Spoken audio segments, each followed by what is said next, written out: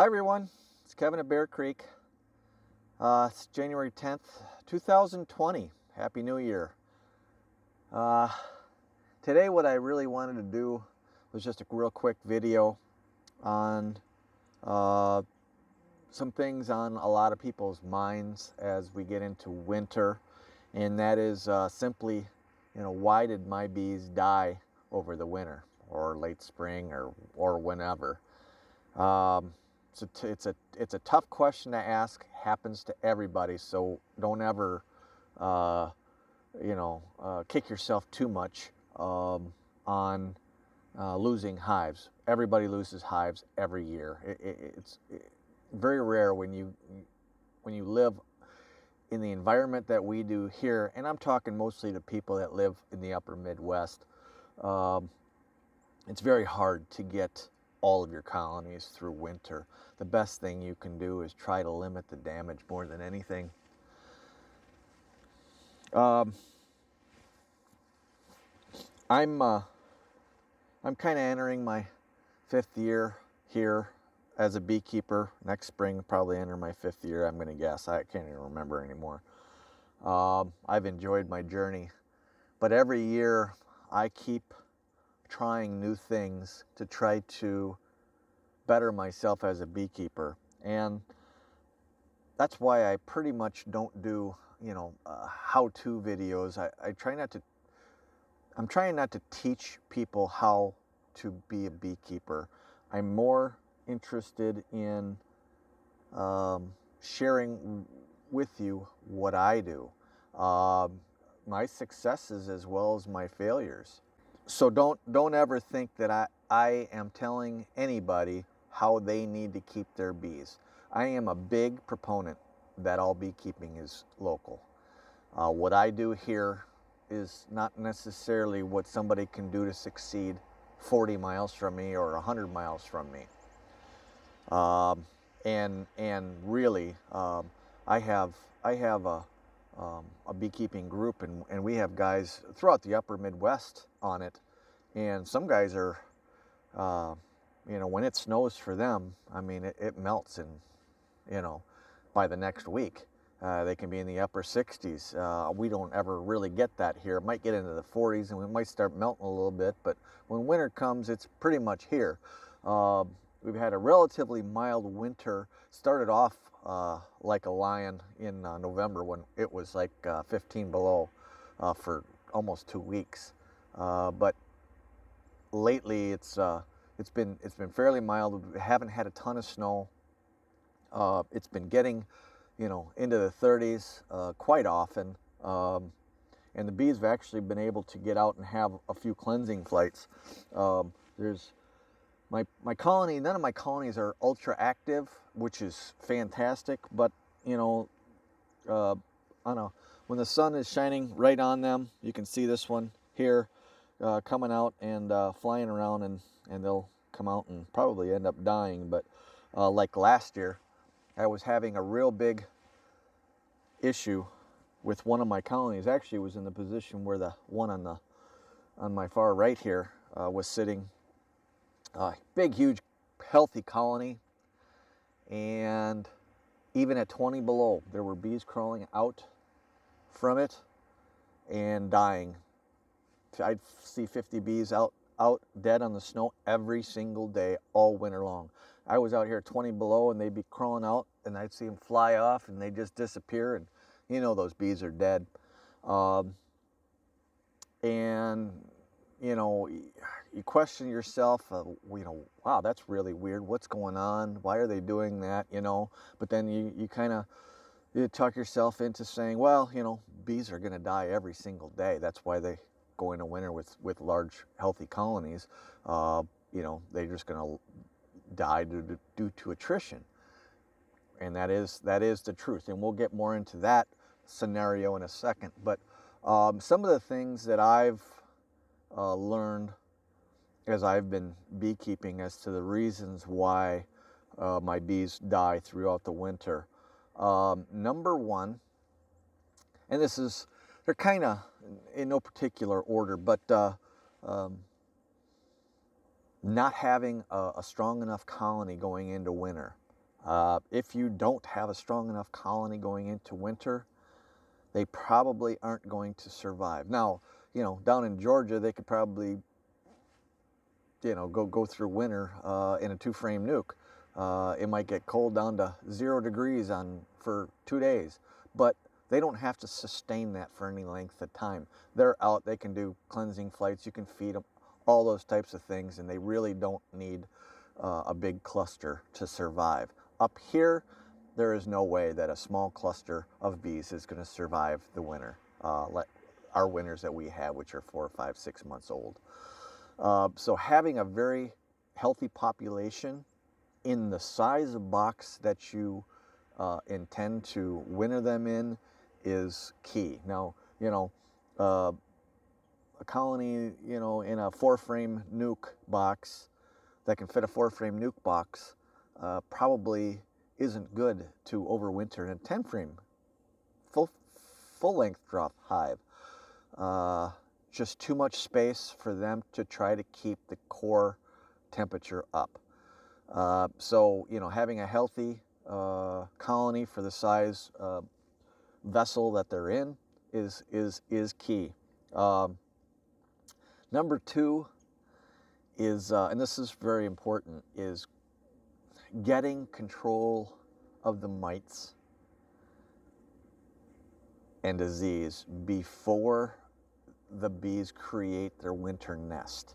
And by that, what I mean is, if you have a extremely vibrant colony, but it's high in varroa, and they're heading into fall, and they have, like I said, they have a high varroa content, those winter bees are also going to be affected by that. And those winter bees under the cappings are being attacked by the varroa. And your bees are going to have already lost some of their ways to defend viruses. So they're starting out with a handicap, as it were. If you ever listen to Dr. Samuel Ramsey's lectures, he essentially is saying that the varroa is essentially sucking out the bee's liver. That's what the fat body is. And the bees use that fat body to filter pathogens, as well as a whole host of other functions, along with creating fully functional other appendages, organs, and whatever on the bee. So having healthy bees going into winter, a healthy colony, very low in varroa, is a huge key into overwintering success. The third is they got to have food. And planning out how much food to get on them at what time is also key. It's important for you to learn when your last real honey flow is. And if you do have a normal honey flow and it's affected by unnaturally cold weather or unnaturally wet fall, like goldenrod, for instance, this year was good around here for goldenrod. In some areas it wasn't good. So the bees were able to bring in some goldenrod. But checking the hive's weight is another key component to having a healthy hive. I'm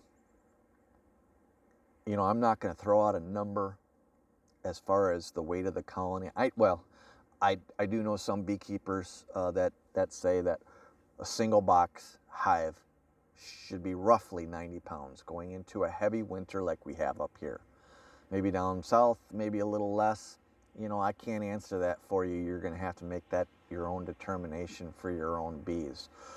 But one thing I did learn, and I have learned over the past 4 years, is at the timing at which I take my honey off. When I first started, I was always more greedy about it than anything. It's like, well, they're still bringing in honey, so I want them to store it so I can have more honey. So I was taking it off in late late August, which I probably shouldn't have. What I probably should have been doing was pulling off the honey in, let's say, the end of July or just at the beginning of August. I pull out all my hives. And let's say that there's still a bit of honey flow left, where it's not just a maintained honey flow where, the bees can consume it, consume it at the same rate that they bring it in. I'm talking about they can bring in a surplus and store it in their brood nest. That's what you want the bees to be able to store away enough honey on their own so you don't have to feed. And like I said, I've been a little greedy in that account, and I'm going to correct that for myself this year. So I'm always learning about how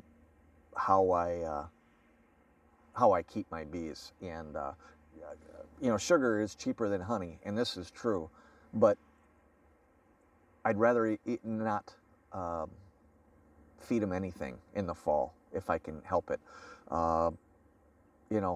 I feed them sugar water in the fall, and then by January they're running out, and I've got to put more sugar on Mountain Camp or candy boards or whatever on to keep them from starving.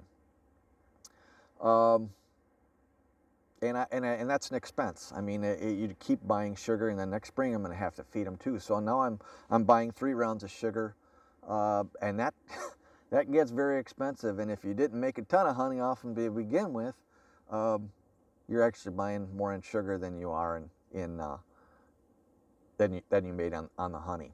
So that's something to keep in mind as to when you want to pull your honey. When your flows occur, you want them to be able to start backfilling. You don't want them to get plugged up, because you want to be able to create that winter nest. Another big issue, and this is huge for me, and this is why I have reached out to network with beekeepers in the upper Midwest. And that is develop a genetic strain of bees that can adapt to your local region, area, climate, honey flows, pollen flows, and winters. If I'm buying bees that, are raised and overwintered down in Florida or Texas or California, those are bees that are predisposed to that climate. They are predisposed to brooding up at certain periods of time in the time of the year. They are predisposed to maybe brooding up later in the fall, and not shutting down when they should be, building a winter nest. And they also might not be able to take advantage of certain common honey flows for my region, because they are building up for a point in time for when honey flows might occur down south. And that's not good for us here. If I have, a colony that is raising brood into December, and they start eating all the honey around, let's say they're creating brood and it's really cold out, they can't leave that, and they won't leave that brood. And then they've used up all the honey around that area. They won't leave that, and they'll starve out. They'll actually literally starve out, because they won't get off that brood to move 3 inches over to go get that honey. And so you want to create a strain of bees for your own local use. Networking with other beekeepers in your region is a key component. Trying to get bees or queens from other beekeepers in your region is key. Now you can't, you know, most of us hobbyists, we can't self-sustain our own genetics, strain of genetics without getting inbred. So we're always going to have to bring in bees from the outside. So that's why it's really good to network with other beekeepers that are doing, that want and do the same. You know, maybe trade this guy 4 queens for your 4 queens. You know, but we all, and I understand for the most part that we've all got to get started somewhere. We've got to get our bees from somewhere, and you know, any way you slice it, we have to depend on bees from the south to get the start, because honestly they get their splits way earlier than we do, and we want to hit the ground running when May rolls around. So you got to get your start somewhere. So if you're a brand new beekeeper, you really don't have any choice. Up here, you know, we can't start selling nukes, because even our overwintered nukes are going to take a while. If we're going to sell half, let's say we try to sell half of our overwintered nukes that make it, you know, they lost population all winter long. So it's going to take them a while till the dandelion really gets rolling in mid to late May before they start really brooding up, and you got a nice box of bees to sell somebody. So now that new beekeeper is buying a nuke, you know, June 1st instead of May 1st, and then he's really trying to get, you know, because everybody wants to get honey, right? He just, you know, you get a June 1st, that colony is not going to be able to build up to produce you really any honey. And that's why they tell a lot of beekeepers, don't take any honey from your hives the first year. You want to leave them everything that they got. But if you can get a colony from down south, you bring it up here, you can start May 1st, and you can get honey off of it. I mean, I caught a swarm on, what, June 20th? Huge swarm. And I probably made 60 or 70 pounds of honey off of that one colony. But it was a huge, I mean, it was probably 10 pounds of bees. It was enormous. So I got a kind of a jump on things there. But creating your own strain of bees is critical to surviving. You know, you watch videos out there of these beekeepers that are really successful at wintering their bees. Good hives, healthy hives, and you know, they overwinter really well. And one of the things that might be missed when you watch that video is that these beekeepers have their own, essentially their own strain of bees.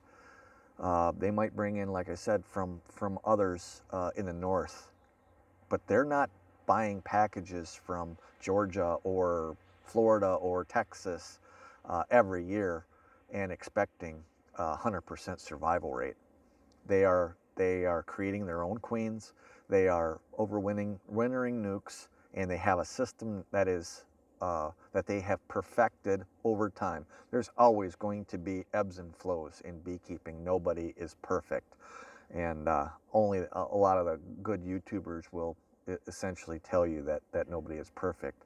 A lot of good systems out there, but you know, you've got to develop a system that works for you. And again, that's why I try not to tell you to do what I'm doing to all your bees. You know, maybe do what I do on a very, very small scale to see if it works in your apiary. I love networking with other beekeepers. That's why I got on YouTube, number one. I wanted to share with other beekeepers, you know, my trials and tribulations and successes, but I also want to learn from other beekeepers, and that's really the only way. I mean, I started out watching YouTube videos, and I learned who not to watch and who to watch. It took me a while to figure out who I could trust and who was just selling me a whole lot of bullshit. And I'm not going to sit here and name names about them, but I really trust guys like Michael Palmer. You know, they are guys that just got out and did it. And they failed and succeeded. Ian Stepler, you know, although he's commercial, you can get a lot of good information, and he does what works for him, and he doesn't do what works for other people, because he's tried it and it doesn't work where he's at, but it does work for him. And that's another thing that you got to take with it too. I don't have a shed to put my bees in, so I gotta take what he gives me and only apply it to how I keep my own bees.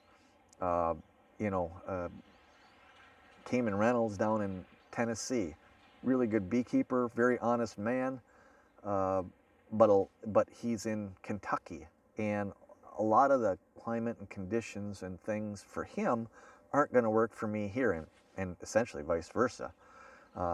So I have to pick and choose what I take from him and his videos, and only apply it what can work for me here. You know, pollen patties is a big sense of contention on some people. You know, there's beekeepers out there telling you to feed pollen all year round. Well, they're in Georgia. Their bees can get out and do cleansing flights. And let's get back to this, you know, creating your own strain of bees.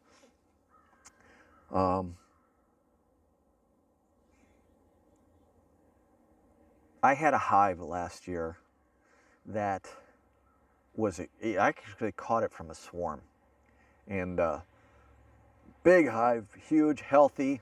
I put Apivar strips in the fall, fed it. It was it was fed very well. In January, I put the candy board on it. Didn't take them long. They were up there. The cluster was 7 bees wide when I checked it in January. And every day I would come out, and it would, they would be leaking bees. 50 bees would be out in the snow, and you know, even at 10 below, there were bees out committing suicide. And I mentioned this earlier. And I in my mind, I'm trying to figure out, well, like I said, you know, bees die every day, and it's just going to happen. But what I've come to realize is those bees, those winter bees there, they had an illness, a sickness. And those bees out there committing suicide were doing that for a reason. They were getting away from the hive because they were sick. And the only thing that I could come up with is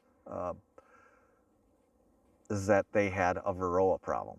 And the Apivar strips didn't take care of it because the Apivar strips were put on too late. I didn't take care of the Varroa fast enough before they created their winter nest. So the hive leaked bees, and by the time late spring rolled around, that 8 frames of bees in January was down to a frame and a half of bees, maybe 2 frames of bees with the queen. And I spent the next, I don't know, month and a half trying to nurse that colony, and I swapped positions with the colony and got it more population, and the queen started laying more, and all of a sudden I had chalk brood issue, major chalk brood issue with it. And what I really should have done right then and there was cut my losses and just requeened it. And that is, you know, there might have been something wrong, you know, with the queen. It was just she was a poor queen at the end.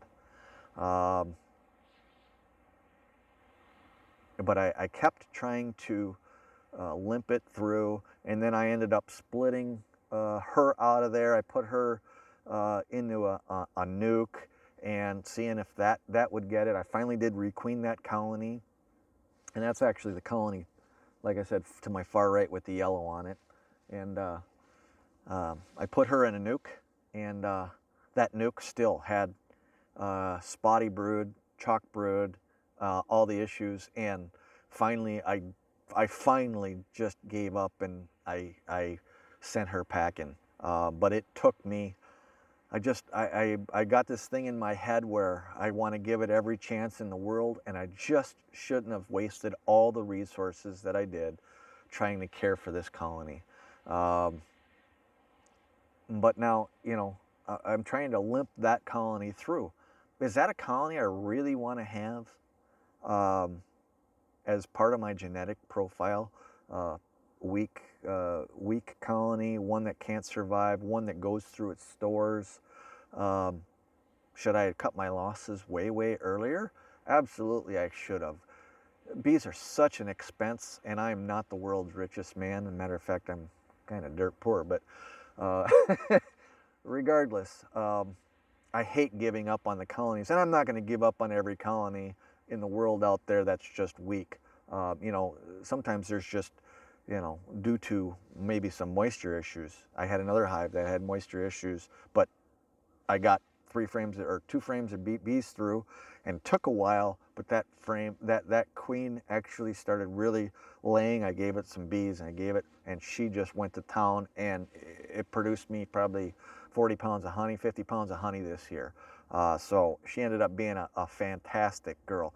That's a queen that actually I really want to have the genetics of. That's one I don't want to have the genetics of. You know, I will try to limp as many as I can through winter, but if a colony comes into fall and it's, you know, you sit there and you compare it to other hives and you're giving them the same amount of sugar, and it's like, well, why isn't that colony, you know, it's got the same number of bees, but it's not taking in any, it's not really working very hard. It's not taking in much for nectar. Even if I give it nectar, it's not really working hard to do that. It might be from a strain of bees that, you know, it's not used to maybe pulling down that kind of nectar and getting ramped up to do that time of the year to get ready for winter. So is that something that I really want in my apiary? You know, by December, mid-December, I went and checked it. It was dead. It had starved out. I had given it food, syrup this winter or this fall, and it didn't take it down, and it ended up starving out. And it sucks to lose bees, but I was okay with it because that's not a colony that I want. That's not any genetics that I want to have if I start my queen rearing program. Got a little bit behind the 8 ball last year and didn't get the queen rearing program that I wanted to get. This year is going to be a little bit different. As far as that's concerned, I don't have that same job that just takes me away from caring for my bees as much as I had. Another couple of reasons as to why you might have lost bees in the winter. Proper ventilation in your hive is a big, big, big issue. I don't care if you use a quilt board or what you use on top. You want to have the venting in the bottom, at least around here, and exhausting out the top. That exhausts out the moisture from the hive, and it'll keep your hive a little bit healthier. This year, I'm experimenting again. I'm leaving all my hive bottoms wide open rather than just a queen excluder. And I'll tell you why. Last year, I had queen excluders on all my big hives. And what happened was, as the bees died due to attrition over the winter, you know, bees pile up. Well, they piled up enough to where they piled up actually at the bottom, and they essentially blocked the entrance. And as the bees, you know, decompose, it's still warm in the hive. You know, it's a little damp. Moisture started. The bottom didn't vent anymore, so moisture started building up in the hive, and then the bees started dying in droves in those colonies. And I lost a couple of colonies because the bottom vent got blocked with bees. So this year I went with completely open bottoms, and I just used a number 4 hardware cloth bent in a V, and I've got a video on that. And I shoved that into the bottoms of those hives just as a mouse excluder, I guess, as you will. Bees can come and go, but if the bees pile up in one certain area, there's still plenty of room for the bees to vent. Now on some of my hives, some of my nucleus colonies, not that one, but actually they're over there, they only have a 3/4 inch hole in the bottom with a dial disc actually as their front entry.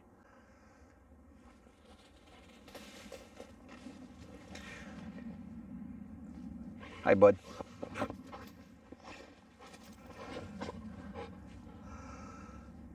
So I have a 3/4 inch hole at the bottom of those nukes, and they can get clogged. So I've got 2 upper entrances to hopefully add a little bit more venting. I got 1 upper entrance obviously in the mountain camp rim, and I've got 1 upper entrance just in the box itself, and hopefully that will keep enough venting in the box so that even though the bees pile up at the bottom, it's not going to cause that moisture issue. You know, I'm not going to be out here let's say out at my farm apiary. I can't even drive out to the farm because there's snow piled up in front of the entrance anymore. So I'm not going to be getting out there and cleaning out lower entrances or anything like that. Pretty much the bees are on their own. I gave them their mountain camp, as best I could. I tried to get them up to weight as best I could. They are essentially on their own. Now, if we get a nice warm spell in early March, I'll go out there and if I need to go put a sugar brick on them, that's exactly what I'm going to do. And I got this mountain camp on them, but I've also made up these, and all this is a little, it's not Tupperware, it's Rubbermaid. They're about 2 inches, maybe, about 1.25 inches high, and I just packed sugar in them. Sugar and a little water, and I'm making sugar bricks. And these are essentially a mold, and I just,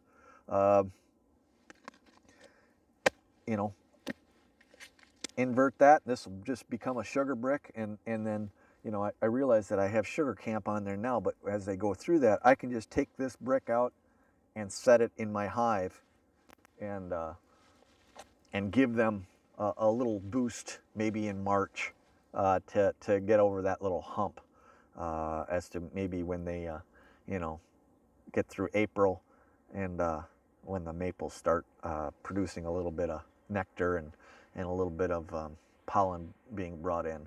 I'm also going to be making up some pollen substitute to put on my hives, and I'll probably put that on, depending on the weather, probably the 3rd week of April when our maples start blooming here. So, or just about a week before our maples started blooming.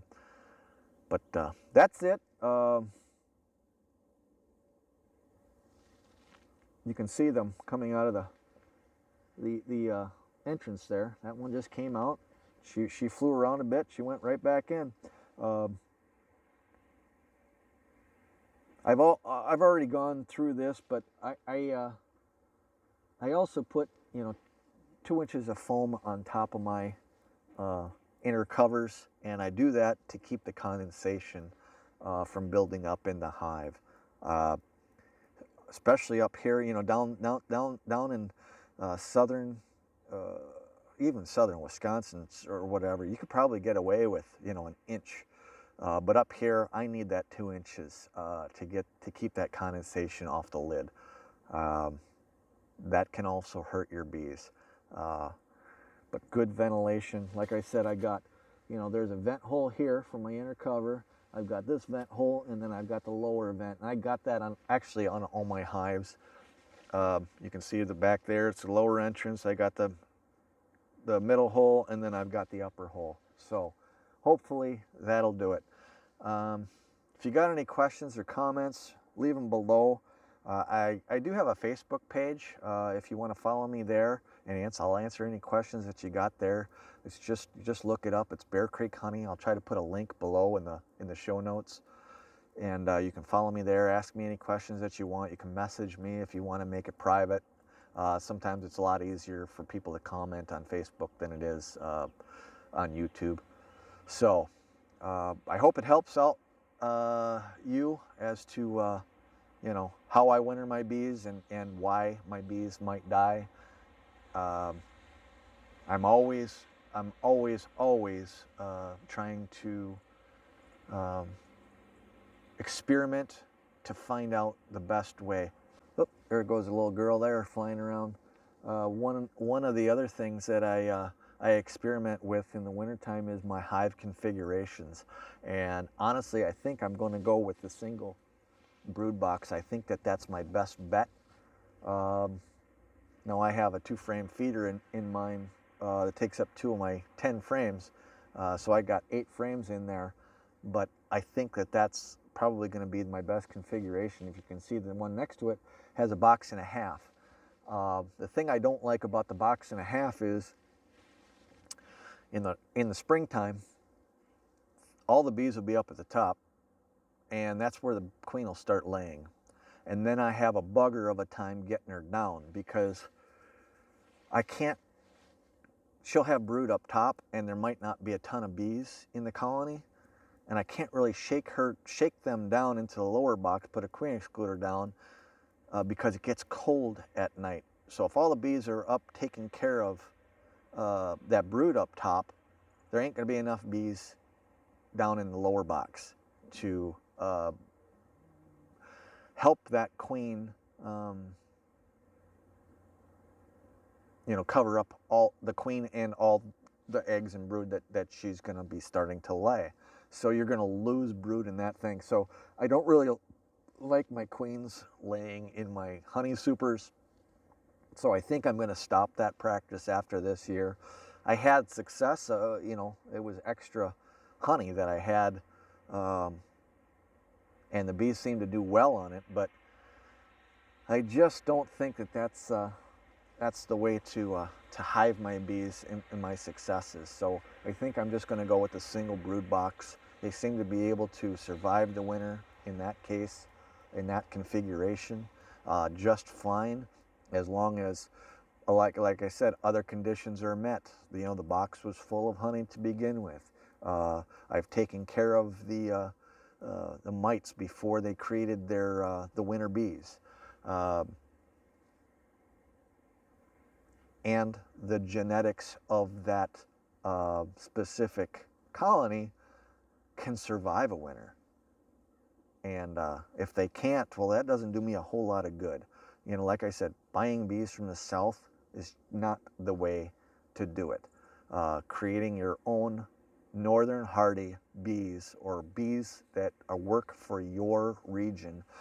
I've got a friend that lives in southern Michigan, and his climate is completely different than mine.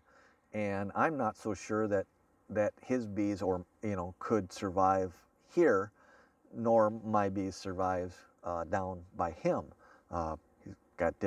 He's even got different honey flows and just different weather. And his bees were out a couple weeks ago, out flying around and foraging. It was really crazy.